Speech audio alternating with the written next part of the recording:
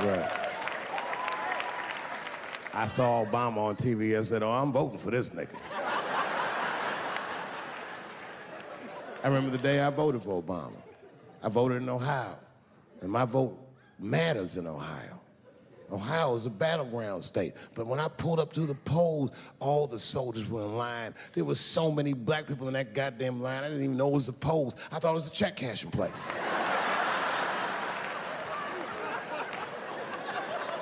We were hugging each other, and old people were singing hymns and spirituals and shit. It was like the OJ verdict times 10 or some shit. I've never seen black people that happy. 8 years later, I'm pulling up to the polls again. This time, I'm driving a brand new Porsche because the Obama years were very good to me.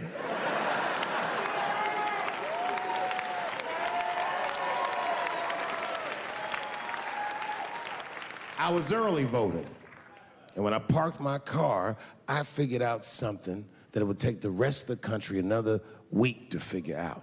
I understood that Donald Trump was going to be our next president because in Ohio, unlike D.C., you could see the results in the parking lot. It's all these goddamn pickup trucks and tractors and shit.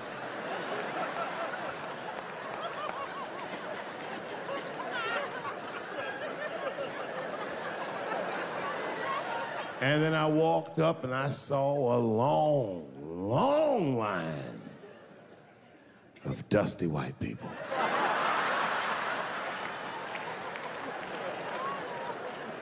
Yes, ladies and gentlemen, these were the poor whites. And I must tell you, I've never had a problem with white people ever in my life. But full disclosure, the poor whites are my least favorites. We've gotten a lot of trouble out of them. And I'd never seen so many of them up close. I looked them right in their coal-smeared faces. And to my surprise, you know what I didn't see? I didn't see one deplorable face in that group. I saw some angry faces and some determined faces, but they felt like decent folk. No, they did. In fact, I'm not even lying, and I didn't sound fucked up, but I felt sorry for them. I know the game now. I know that rich white people call poor white people trash. And the only reason I know that is because I made so much money last year, the rich whites told me they say it at a cocktail party.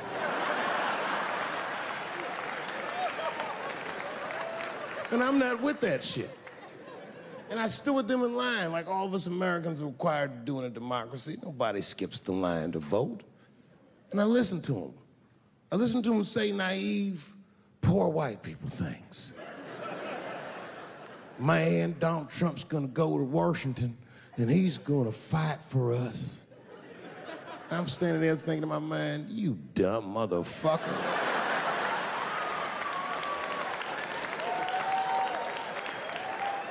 You are poor. He's fighting for me.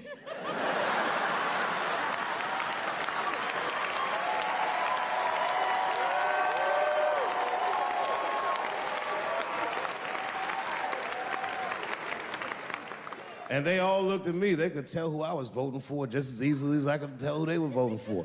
But do you guys know what we all had in common? Not one of us, not a single one of us, looked like we felt good about what we had to do in that booth. We were just doing our goddamn duty. Yes, I voted for Hillary Clinton. Of course I did.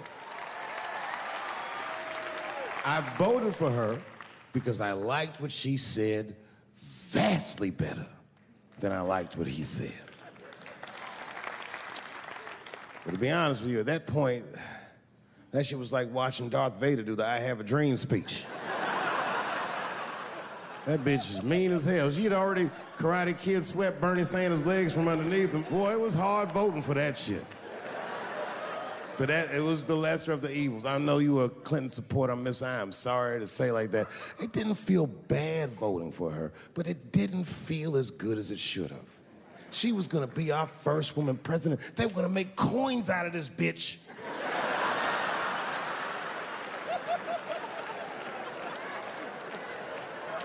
And somehow she just missed the dunk. Of course she should have beat him. Of course she should have beat him. You know what voting for her felt like? It was bittersweet. It felt like I was lucky enough to eat Halle Berry's pussy.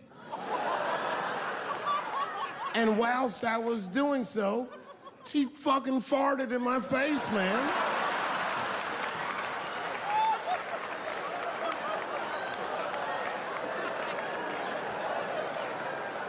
Now you understand, I'd still do it.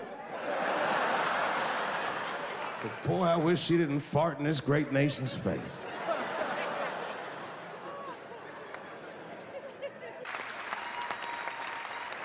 And the reason that I bring that up tonight and why it's relevant now is because less than a year ago, the woman that he allegedly whistled at admitted on her deathbed that she lied in her court testimony. And you can imagine when we read that shit, we was like, ooh, you lying ass bitch. I was furious. But that was my initial reaction. And initial reactions that we all learned as we get older are often wrong or more often incomplete. They call this phenomenon standing too close to an elephant. The analogy being that if you stand too close to an elephant, you can't see the elephant. All you see is its penis-like skin. You gotta step back and give it a better look. And on stepping back and thinking about it for a few moments, I realized that it must have been very difficult for this woman to tell a truth that heinous about herself at any point in her life, even the very end. And I was grateful that she had the courage to tell it before she left this world, because it's an important truth and we needed to know. And I said to myself, well, thank you for telling the truth, you lying ass bitch.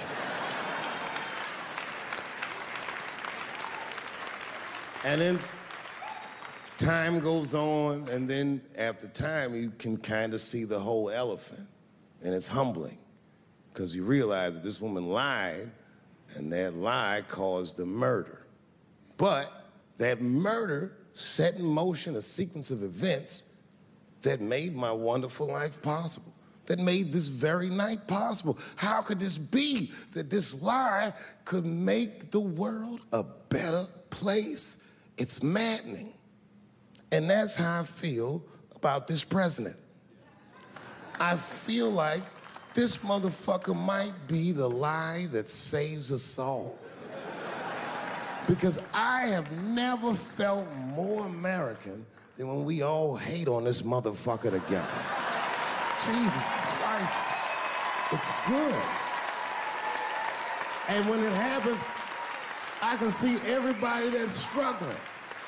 So if I'm on stage and I tell a joke that makes you want to beat up a transgender, then you're probably a piece of shit and don't come see me anymore. Or if you don't understand that when a football player takes a knee during the national anthem, he's actually standing up for me, then you might not want to fuck with me anymore. But I swear, no matter how bad it gets, you're my countrymen, and I know for a fact that I'm determined to work shit out with y'all. And if that woman that said that heinous lie was alive today, I would thank her for lying. And then I would kick her in the pussy. Thank you very much, Washington, D.C. God bless you, and good night.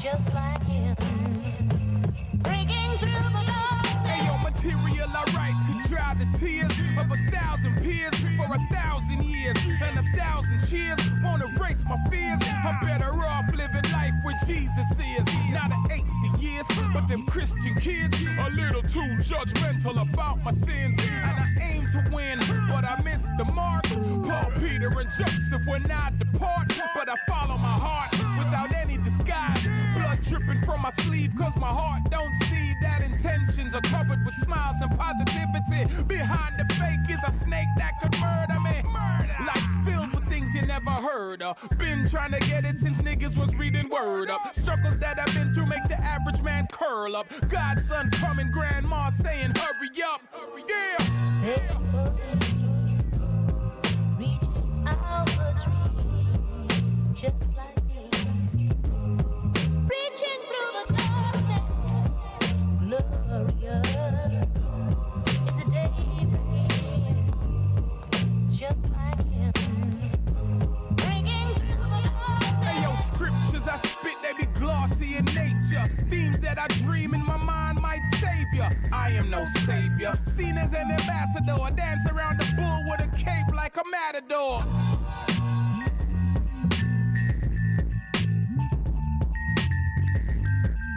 I'm rich, bitch!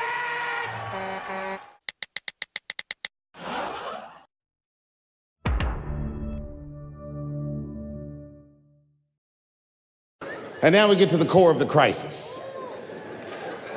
What is a woman? What is that in this day and time? Is there even such thing as a woman or a man or anything? Seems to be a question nowadays.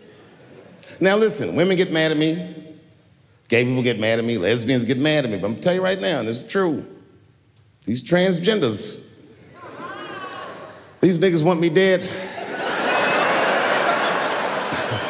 I've gone too far, I've said too much. And I gotta tell you, I'm very worried about it. I'm not even joking. Every time I come out on stage, I be scared. I be looking around the crowd, searching for Knuckles and Adam's apples to see where the threats might be coming from.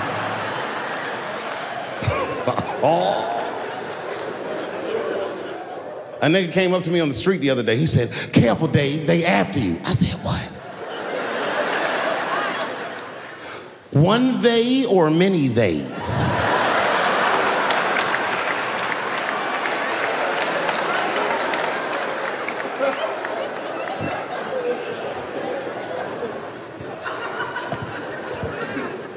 Before I even say anything about that community, you must know, and I hope you all feel the same way, I am not indifferent to the suffering of someone else. There's laws, the mean laws. In our country, North Carolina passed a law once that said a person in North Carolina must use the restroom that corresponds with the gender they were assigned on their birth certificate. No. No, that's not a good law. That's a mean law. No American should have to present a birth certificate to take a shit at Walmart in Greensboro, North Carolina, where the baby shot and killed a motherfucker.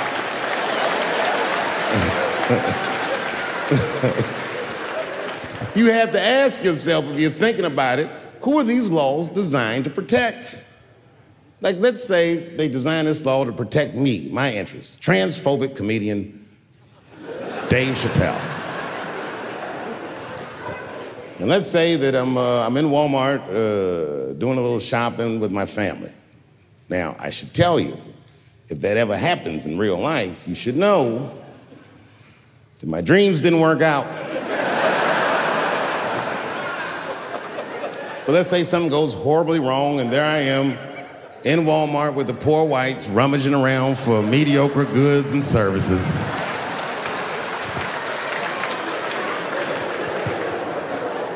And then I gotta go to the restroom. So I excuse myself from my family. I go to the men's room. Now I'm standing at the urinal taking a leak. And this is what this law is gonna do. And suddenly, a woman walks into the men's room. I'm gonna be like, that's strange.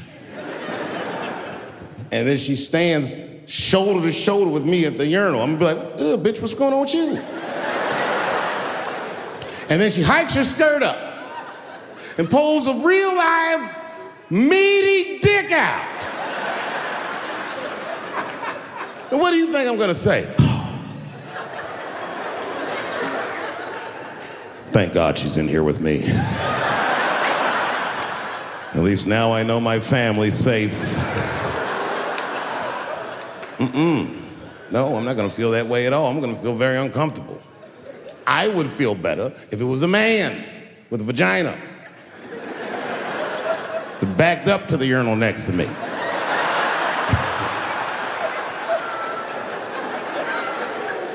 I wouldn't even think about that. I'd just be like, that's funny. This guy is peeing out of his butt for some reason. Oh my God, he must be a veteran. Thank you for your service.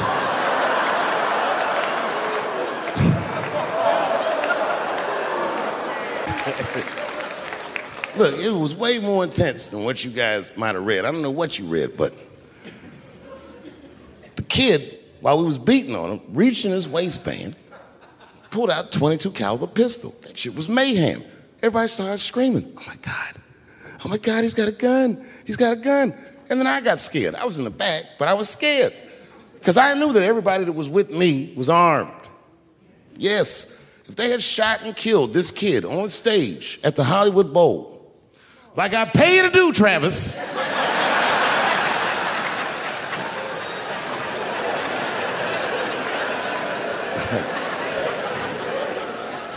but Travis G'd up. Travis wrestled the gun out of the kid's hand, and then he took it like this and tried to chamber the round, and he couldn't. So he pulled the trigger, and it wasn't a gun. A knife blade popped out of the front. I guess this kid was gonna stab me. Some scary shit. So the next night, even though I didn't have a show, I said, I gotta get right back on stage. And I went and did a show. And someone in the audience screamed out, Dave, what happened with the attack? And I didn't know there was journalists in the room. All I said was that this nigga had a knife that identified as a gun. I got 6 more weeks of bad press for that joke. I didn't even do nothing to this nigga. That was not right. That was not right. And then the New York Post went to the jail and interviewed my attacker like he was some kind of hero. And I read that interview. Turns out the entire attack was my fault.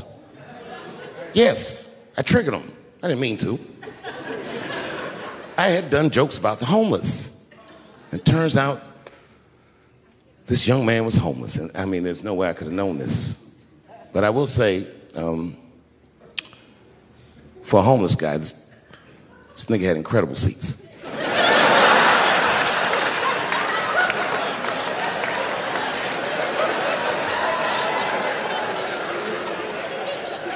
Oh, and they said I triggered him because I had done LBGTQ jokes, and it turns out this fella was a B.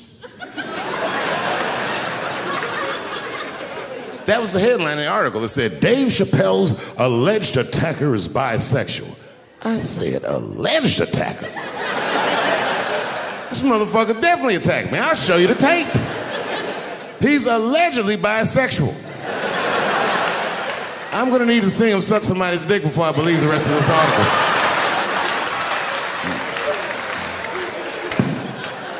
I read that shit in the paper. I was horrified. I was like, oh, bisexual? I could have been raped.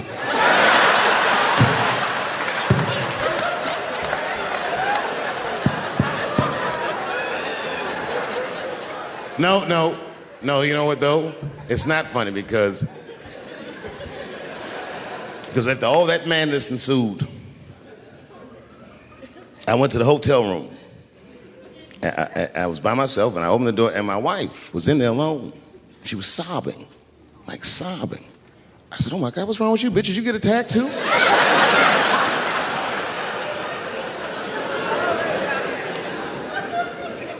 And she's crying. She said, oh my God, David. She said, if you had died tonight, me and the kids would have nothing.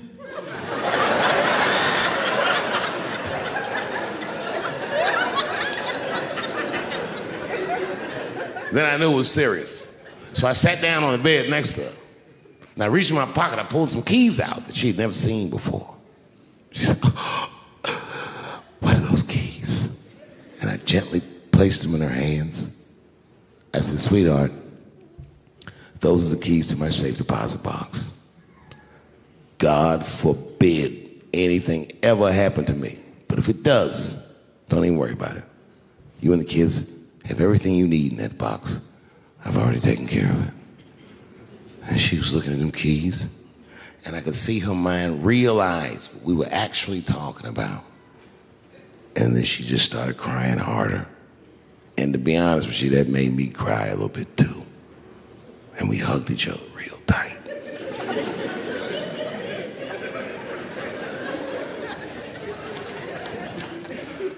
Do you know this bitch looked in the box while I'm alive and well?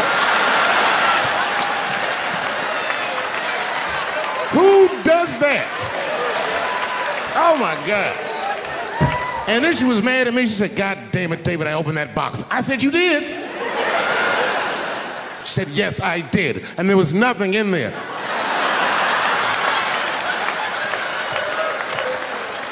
I said, nothing? Oh. She said, nothing except your stupid joke book. I said, whoosh. I said, well, sweetie, look. If you tell those jokes exactly how they're written, you and the kids should be fine. They're really good jokes.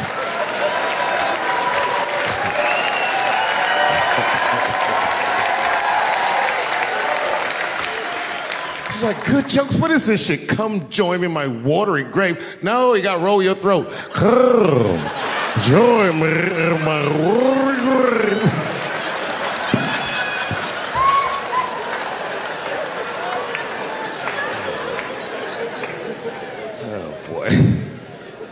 Oh boy. I've been married a long time. I have, man. You know, I talk a lot of shit about my wife, but I love her very much. In fact, you know, you guys wouldn't believe this about me. I'm a jealous husband. It's true. Yeah, let me tell you something. One time I thought my wife was cheating on me. Yes, nigga, yes. That was one of the worst days of my fucking life. I couldn't take it. And I'm embarrassed about it now, but I can talk about it. You know what I did? It's fucked up, but I did do this. I waited. I waited for her to fall asleep. And when I waited a long time, she's Asian. I couldn't tell if she was asleep or not. I was looking at her.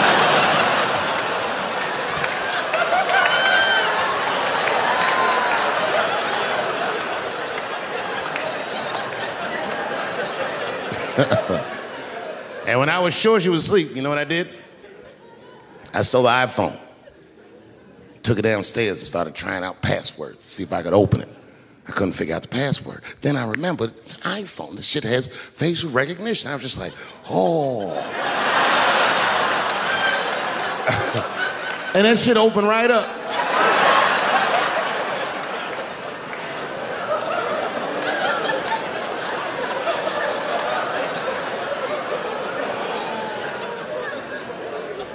And I saw a text message in there from a fella named Earl. I don't know anybody named Earl. I woke her up out of her sleep. I said, wake the fuck up. Who the fuck is Earl? And she said, David, what are you talking about? Oh, don't you play dumb with me, bitch. I done opened your phone. Who is Earl? And she said, oh my God, David. That's gay Earl from the hair salon. I said, word, what am I, a dummy? How am I supposed to know this nigga is gay? And she was calm. She said, read his text and look at his pictures. I started reading the text. This fella sure does spell girl with a U a lot. And I switched over and looked at his pictures, and I couldn't believe it. This fella looked gay and still pictures. His mouth was open in every shot.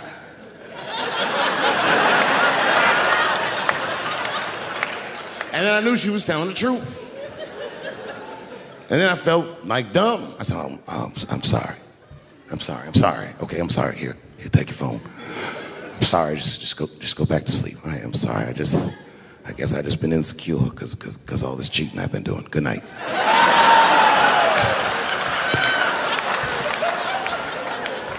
And she didn't let me leave. She said, well, since you want to wake a bitch up, and then she pulled my phone from under her pillow. I said, what the fuck?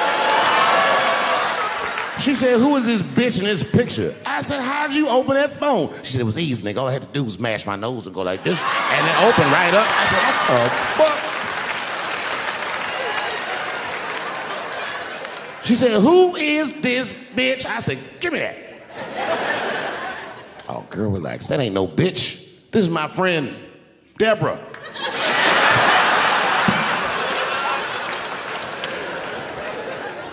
I'm gonna close the night with a long story. Do you mind?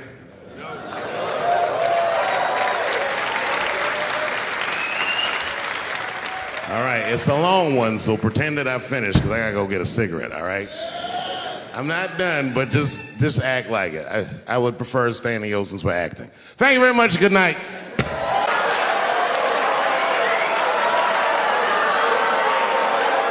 This is my Bible. My son just turned 18 years old. Best day of my life because he's one of the trios I have. I have 3 kids and he's the last. 18 years old, and that's a man that's in his 50s. When you see your kids get 18 years old, that is your chance for you to live your life. I tell my kids all the time, once you turn 18, our relationship has changed. How is that, Daddy? I said, let me explain. I am no longer the provider. I am the advisor. So when you got a problem now, nigga, I say, this is what I would do if I was you. But you was raised right, nigga. Make good decisions.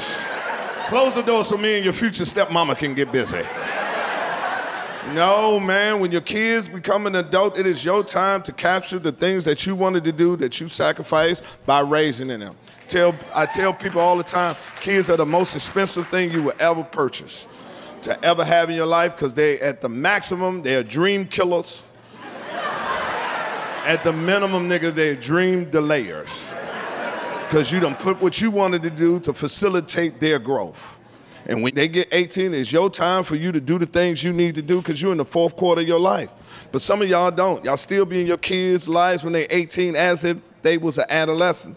And I don't blame most of y'all because y'all let these kids around here manipulate you. Because them kids sit down and throw that guilt on you. They've been in your life and seen some of the times when you was at your lowest point. And they throw that shit in your face. They also know that there's things that you wanted to do for them that you couldn't do for them, and you feel guilty about that, and they play that shit on you. And I'm telling you right now, from the bottom of my heart, fuck these kids. Don't you let these motherfuckers fuck with you. I tell you right now, if you did everything to the best of your ability to provide for your kids, you are a great-ass parent. Don't you let these little motherfuckers make you feel bad. Telling you right goddamn now. I wish one of my kids would tell me I'm not a great ass father. I only got one question for him, period. If I'm not a great father, nigga, who are you comparing me to? Who this mythological black man you think gonna make the sacrifices I did and all this for you like I did? Take you to all these activities, go to your basketball game, be there for 3 hours, and your ass don't even get in the game. Me and you sitting on the bench. You could have FaceTime me this bullshit. Sitting over there like you assistant coach and shit. Since we comparing, you ain't a good ass child. Almost lost my job fucking with your ass. Fuck these kids. These ain't jokes. I had a time to spend time with my son and they make me learn that our kids are not built like us. My son don't have no swag, zero, nada, none. Told him the other day, let's ride, Clyde. This nigga like, who's Clyde, daddy? Get your ass in the car. I just want to know who Clyde is. Is he a friend of yours? No, nigga, you Clyde. My name Nathaniel. Open your mouth, let me swab you. You gotta understand, you can't raise your kids the way you was raised.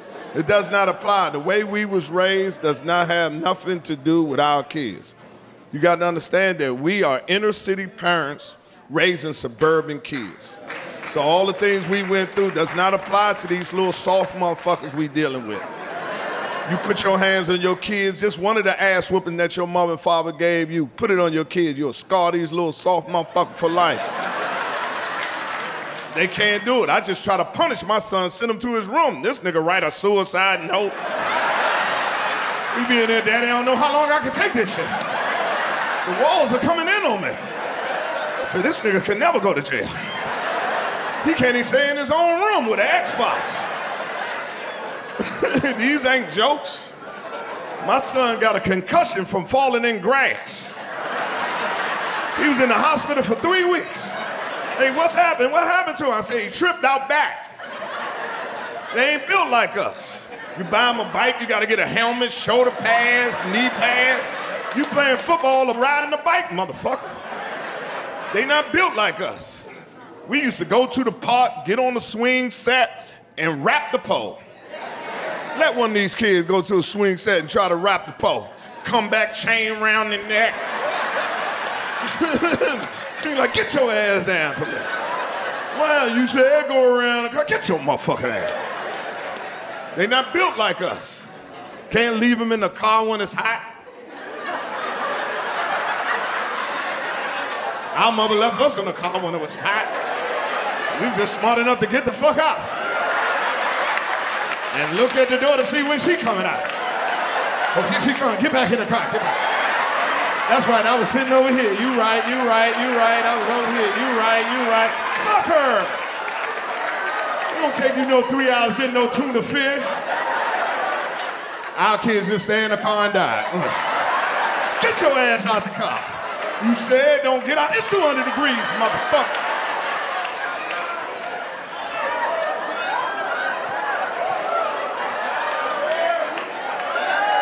Die in the car. Stupid motherfuckers. Fuck these kids. But you ain't got to put your hands on no kids. Your kids ain't doing what they supposed to do. I done found their Achilles heel. I know exactly what you can get, how you can get them. They ain't doing what the fuck they supposed to do. Found their weakness. No, it ain't the phone, no. All you need to do, turn that motherfucker Wi-Fi off. They on that shit like crack. I ain't lying to you. My son, he be upstairs, I be calling him, come downstairs. Nigga, act like he don't hear me.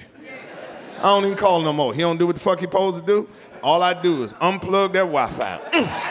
And then come to daddy, we ain't got no signal. Signal, daddy, signal. I was playing Fortnite. I was really doing that. This nigga's cracking, look at him. I ain't got no signal today.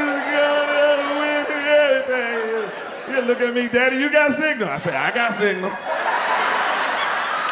I ain't get signal. Take that trash out, nigga. You take that trash out, nigga. I see 5G in your future. I'm Earthquake. I love y'all all day long. This is how we do it.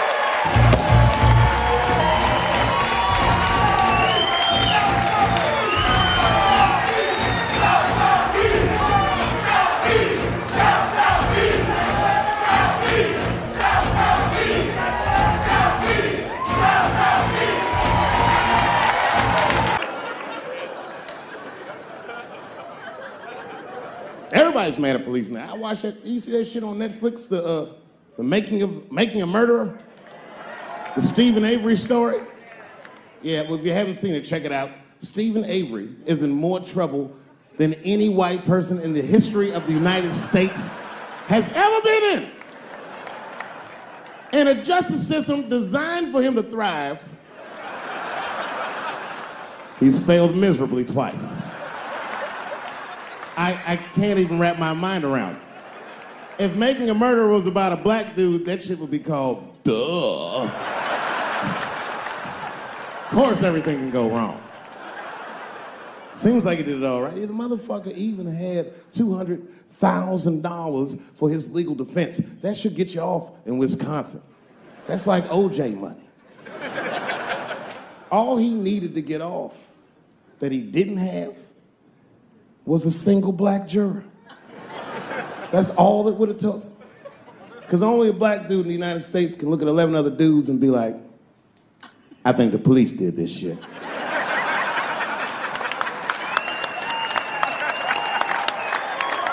He's fucked up in the game. That's how OJ got off. I've been watching that new OJ show. I can't get enough of that shit. Doesn't it bring back good memories? But I forgot how like just how polarizing that OJ case was. And you know, I've met OJ Simpson on 4 different occasions in my life. And before the end of the show, I will tell you about each of those occasions. The first time I met O.J. Simpson, I was in Santa Monica. Santa Monica? Yeah. I can't believe a black dude was like, Santa Monica. He was the last niggas I was expecting to say that. Let's see your shoes. You got some Vans on, nigga? What you got on? Santa Monica! You? At the time, I was 18. I had done a show, and then a guy from the club came up and was like, hey, O.J. Simpson's here, and he said he wants to meet you. I said, what? Fuck yeah. I ran down the steps, and O.J. was down there. He's like, hey, yo, man, how are you? It's very good to meet you, and you're doing really good work, and I hope good things happen for you in your life. I was like, man, thanks, Mr. Juice. Standing beside him, well, I don't know the nice way to say this, his soon-to-be slain wife. Ladies and gentlemen, man the fuck up or you're not gonna make it through the end of this show. Just man the fuck up. She's dead, you already know, we know what happened. We don't know who did it, but we know what happened.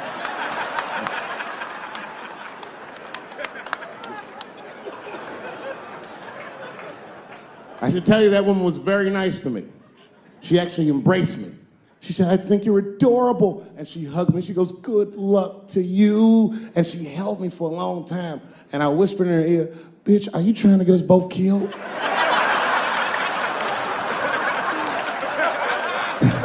I'm just kidding, I didn't say that. But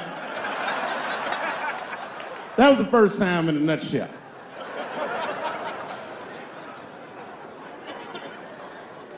It's good to see so many different people here from so many different ethnicities. Very diverse crowd. Looks like you thought Bernie Sanders was gonna come out in this motherfucker, but surprise, it's me. Yeah. Yeah, no, you know, I'm happy really to see black people come. You know, a lot of black people don't fuck with me like they used to. But there's a lot of reasons, there's a few reasons you don't see black people at my shows. One is because obviously black people have slower internet connections. I mean, that would be my guess. I don't know what. Actually, my own actions drew a wedge between me and the community I hold so dear. A couple of weeks ago, I was supposed to be in Flint, Michigan for a charity benefit that was supposed to raise awareness for the appalling condition of the water in Flint. I don't know if you know this, but the water in Flint is fucking poisonous. It's actually making people sick. I mean, Hollywood people like, so what? At least they have water. But this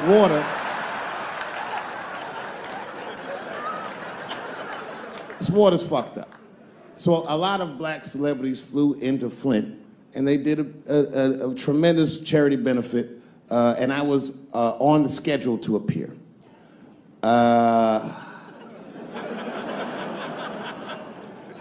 So the reason a lot of people haven't heard about this benefit, it was the same day as the Oscars. Right, I know. So I was on my way to the airport to go to Flint, and then Chris Rock calls me and is like, hey, Dave, I got a ticket for you for the Oscars. Can you make it? And I was like, sure, nigga, I'm on my way to the airport right now. Oh, come on, man. What am I gonna do about that water? What am I, a fucking superhero? I need to have fun. I need to live too. I didn't fuck that water up. Stevie Wonder was there. They didn't need me. I'm sorry, everybody. I've never been to the Oscars. You've seen the movies I make.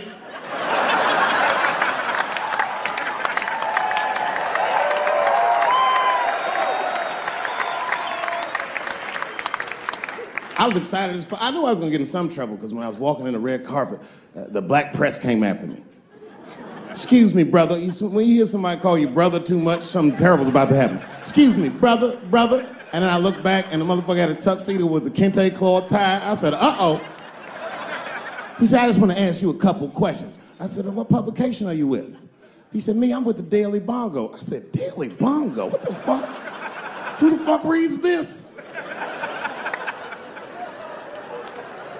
He said, listen, brother, I just want to ask you a quick question. You understand that this year, this is a boycott for the Oscars, so I'm just wondering what made you, of all people, cross the motherfucking picket line and be here tonight. I said, boycott? Nigga, I haven't been working in 10 years. What do you mean boycott? I've been on strike. Y'all niggas didn't stop working. I had to watch fucking Key and Peele do my show every night.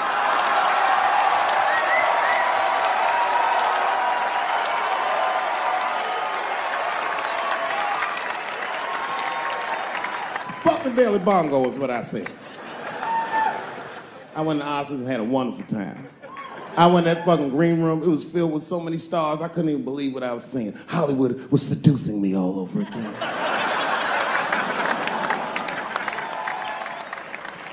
I was sitting back there, I'm smoking, drinking with the stars. And then 2 Hollywood movie producers came over right to me. Oh my God, Dave Chappelle, said the leader one. He was obviously gay. Some guys you can just tell. The other one seemed like a money guy, like maybe he was from Texas or some shit. But the gay one was definitely the leader, because he did all the talking.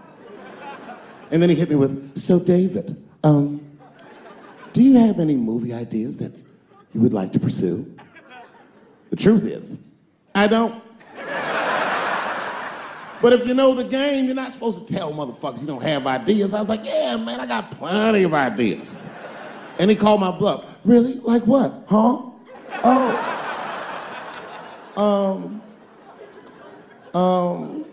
And then I just started making up shit that I thought maybe he'd like to see. I said, I have a superhero idea. He goes, really? I go, yeah, he's a gay superhero. He was like, really? What's it called? Huh? Oh, it's called Same Hero, New Boots. It's about a gay sous chef in San Francisco. He gets bit by a radioactive rat on his shift when he's taking out the trash.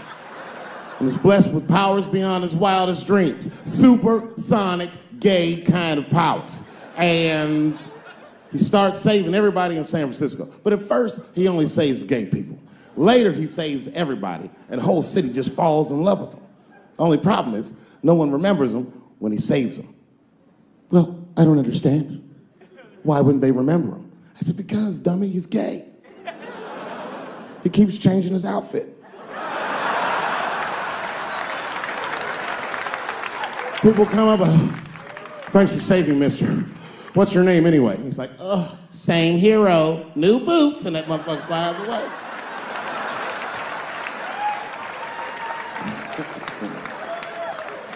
He was like, I like it a lot. The Texan didn't like that shit at all. He was upset.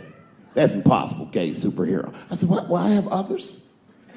I have a superhero you love because he's stronger than Superman and he fights for truth, justice, and the American way like Superman, but more than Superman. He beats up Mexicans for no reason.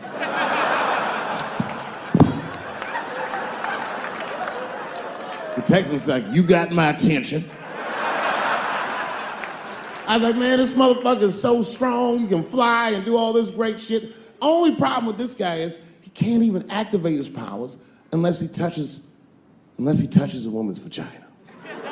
Not a long touch, just a couple of pats.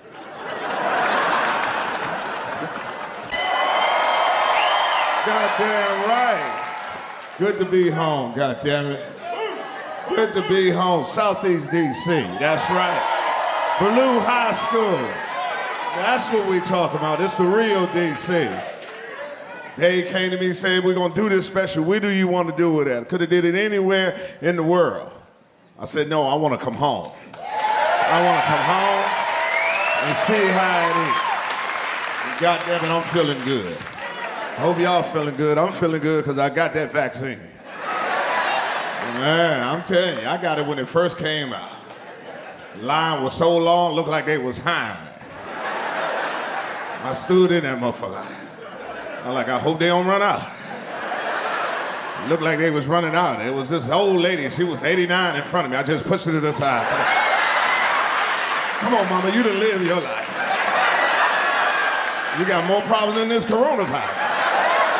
You're in a wheelchair with crutches. You're being selfish right now. You're supposed to be home somewhere getting together with the Lord. You're being real selfish. You can't tell black people you took the shot. Oh, they look at you like you done sold out. You put that shit in your body? Ooh, Lord. Goddamn. Say it ain't so. Say it ain't so. How could you do that? I said the same way you put that cocaine in your nose. You ain't got no problem with that 8-ball, motherfucker. But I'm wrong for trusting Fauci. You get your drugs from a nigga in the club in the bathroom. You see him smoking blunt with 8 people just smoking it. Ooh, just passing it around. You'll take that chance. But I'm wrong for fucking with Fauci. I got a cousin, this motherfucker live in Michigan. He gonna call me and say, Quake, I heard bad news. I said, what's wrong? He said, man, I heard you put that poison in your body. How could you do it? I said, nigga, you live in Flint. And you just got out the shower.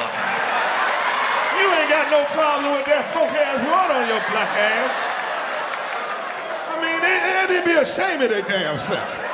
When you from D.C., you done took more chances than the vaccine. You know how many women I done fucked with and had a fever? I'm like, ooh, you really is sick. I thought you ain't want to give me none. I'm gonna give you some Theraflu in the morning. But you, God bless you, God bless you. I just want motherfuckers to be consistent.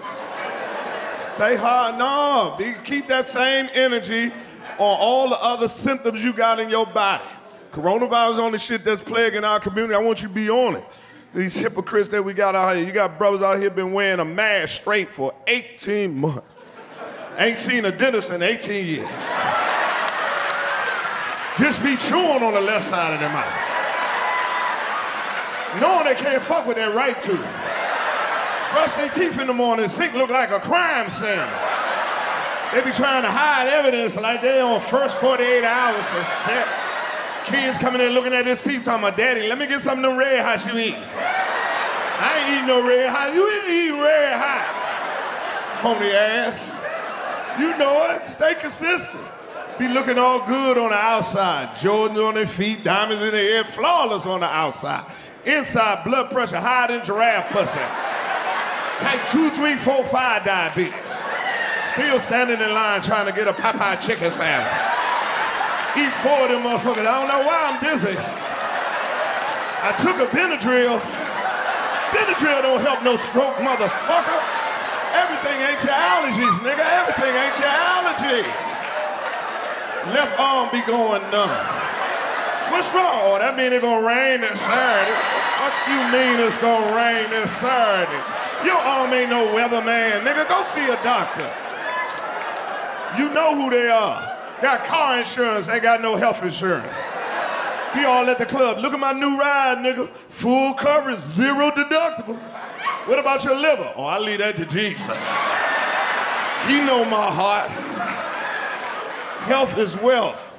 If you ain't learned shit through this pandemic, that bag don't mean shit if you ain't got your health. You need to know the status of your health. And the only way you're gonna know the status of your health is get a physical.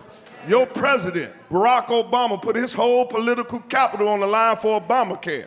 I got Obamacare. Ain't no way they gonna put all these hospitals and urgent cares up there and something wrong with my chest, nigga. I'm gonna go home, take a nap, and drink a ginger ale. Somebody gonna see me. I'm just gonna have to owe you. When Obamacare came out, nigga, I was on that shit. I filled it out, didn't even wait for a policy number. Sooner they said approval, nigga, I ran straight to the doctor. They're like, what you here for, nigga? I want a full physical. They're like, who your provider? I wrote Obamacare. Because that nigga cares. Now I got insurance. I want every test you got in this hospital from A to Z, nigga. Don't skip none of them. I want EKG, EGG, Pat smear, one of all, motherfucker. Hey, I want ultrasound, mammogram, fathogram, larrygram, an 8-ball, that's a half a gram. I want all my grams, nigga. But health is wealth. You will not know the status of your health unless you get a physical. Every year for my birthday, that is my gift to myself. We still dying of illness they done already cured for. And it's the scary shit in the world, because certain people, you know something wrong with your body, but you don't go. See, me personally, I would hate for something to be wrong with my damn body, and I never, ever do nothing about it. And then I just let it go and go, and then finally be rushed to the hospital, and doctor like, ooh, if you'd have got here 3 weeks ago, that shit was just in your ear. Where's that now? In your foot. How long I got? Tomorrow. It's the scariest shit in the world. I get a physical every year. This year was no different. Doctor came in, I said, how I'm doing, doc? He said, I got your lab result back. Everything is looking good. You just have one minor discrepancy. I said, what's that? He said, your PSA is high. I said, what's that? He said, that's an indicator of your prostate. You being a black man, prostate cancer is prevalent in your community. What I need you to do is go back and see the reception, make another appointment, come back, I'm gonna do a prostate exam along with your physical. I'm running behind about a month and a half. I should be able to get to see you then. I'm like, fuck that nigga, we doing this shit today. I got Obamacare, nigga, put that shit on the bill. Let's run that shit up before that Republican care comes.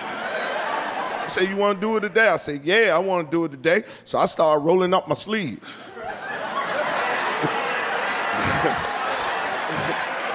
Yeah, he laughed just like that. He said, nah, we don't do no prostate exam like that. I said, how you do it? He said, we do that with a rectum exam. I said, well, I don't think I got that on my Obamacare. I said, I don't think Barack could do that shit to me. He said, just go on the other room, Mr. Gale behind.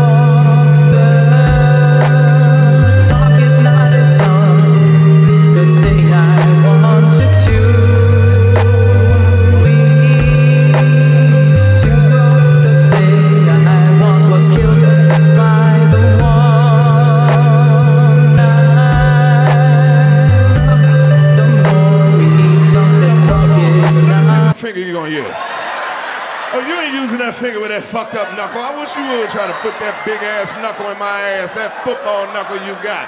I ought to whoop your ass for trying to put that motherfucker on. Your pinky you got should be able to find what you're looking for. I ought to whoop your ass, Doc. I'm gonna ask you one more time. Are you sure this is the only way you can check my prostate? Because if I go home and I Google and I find this another test, I'm gonna come back here and whoop your motherfucking ass in front of all this equipment. So I went on and bent back over. Come on, let's get this bullshit over with. He lifted up my gown. I say, oh shit, it's about to go down.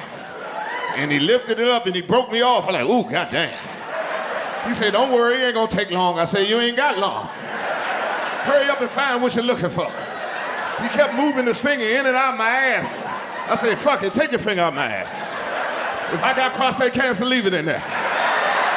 I'm just gonna have to take it up with the Lord. But you ain't just gonna rotate your finger in and out of my ass like this no more, sir. Take your finger out of my ass immediately, sir. Stop right now. No means no, sir.